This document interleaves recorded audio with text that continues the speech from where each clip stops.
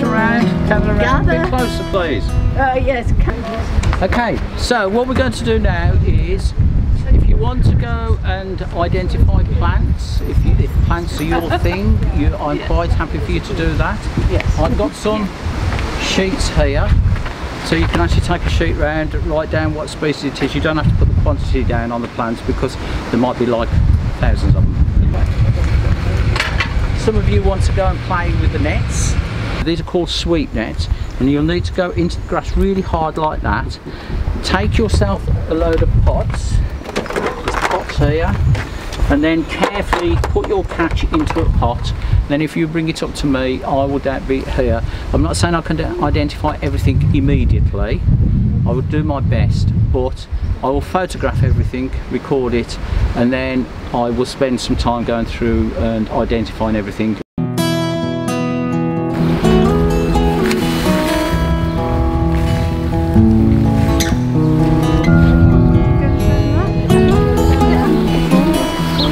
What have you found?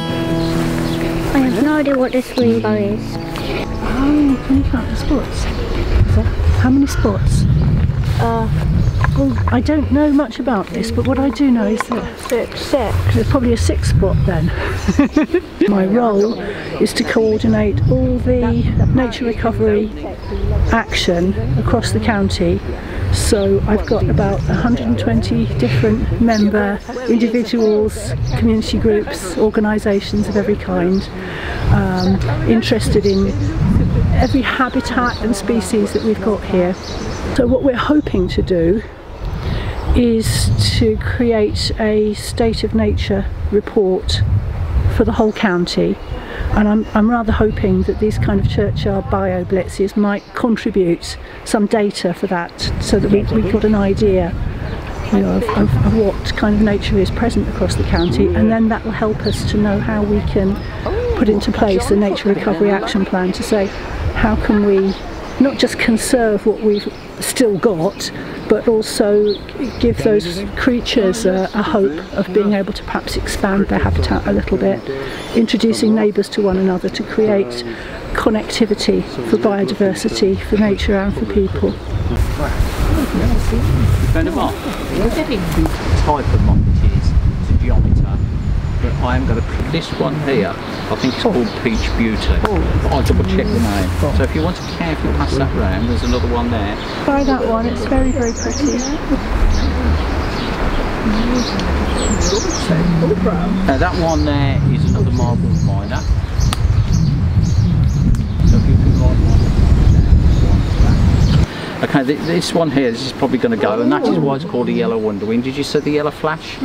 Okay, so if you're out in the fields, when they've been haymaking and things like that, you'll find lots and lots of those around yellow underwings. They're over UK. And okay, then there's lots of pictures of the same one. You've got to be quick to catch the bee. Looks a bit like that one. Oh, was it? Fine. Now, have you had a successful morning? Yes, I think so. Very informative. Yeah? Yes. What have you got on your list? Well,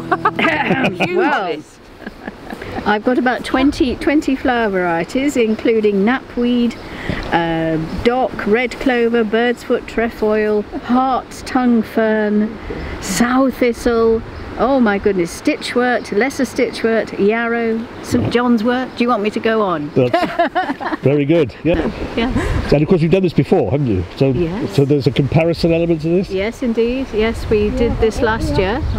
So, yes, but we will make comparisons because they'll be sent off to a database where all these records are kept. Finished, yeah.